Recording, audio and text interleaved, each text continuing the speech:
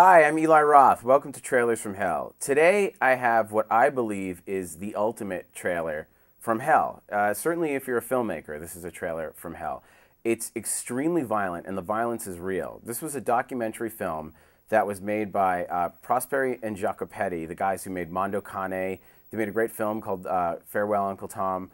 They made lots and lots of movies. They went to Africa for 3 years and filmed there while Africa was transitioning from colonialism to independence, and they documented the country imploding. And there are certain things like the national parks are opened and animals are killed, and it's a real intense, serious documentary that shows greed, destruction. It's an amazing film.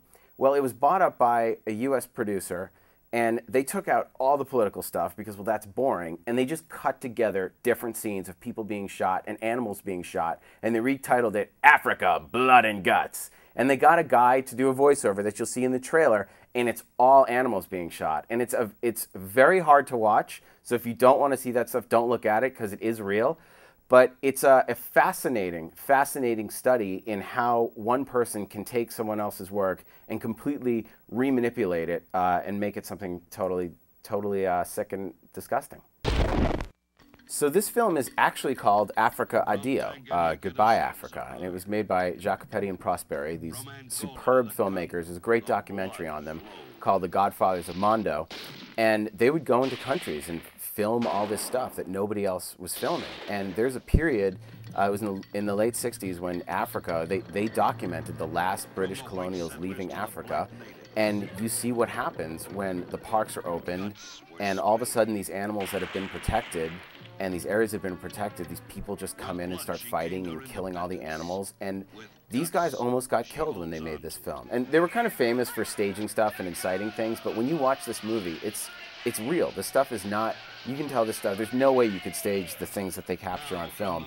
And it's a brilliant study in greed, in what happens, what happens when there's no organization. It's a film about anarchy and armies taking over, and it's really incredible to watch, especially considering, 40 years later, how many of these things are still going on in Africa. If you look at Rwanda, if you look at in the Congo. And what happened was the film got bought and released in the US as Africa, Blood and Guts. And they took out all the socio-political context. All of it was cut.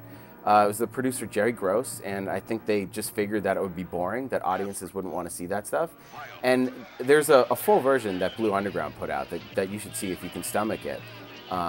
If you want to watch something that's actually very, very well made, that's very disturbing and very intense, but a real study in the dark side of human behavior. I mean, they have guys, these rich white businessmen that are flying in on helicopters, and they drop them in front of an elephant, and they shoot the elephant, and they just gun them down. And they talk about how sick it is and how horrible it is. And of course, in the film here, they just show the shot of the elephant being killed.